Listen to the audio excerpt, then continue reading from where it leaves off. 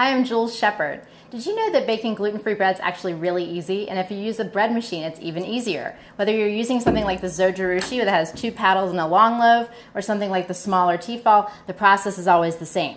The liquids go first. In my recipe, I only have 4 liquids. This is 2 beaten eggs, oil, which is 4 tablespoons, 2 tablespoons of honey or agave, and then a cup and a quarter of some sort of effervescent liquid. I really like some hard cider, gluten-free beer, or even ginger ale. Then you just put in your flours. Here I'm just using my bread mix, and it's super easy because it's just dumping in one ingredient.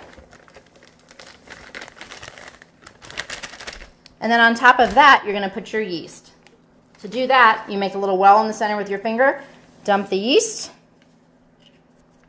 You put the bread pan back in the bread maker, push a few buttons, and you're done. Sit back and wait for that aroma of fresh baked bread.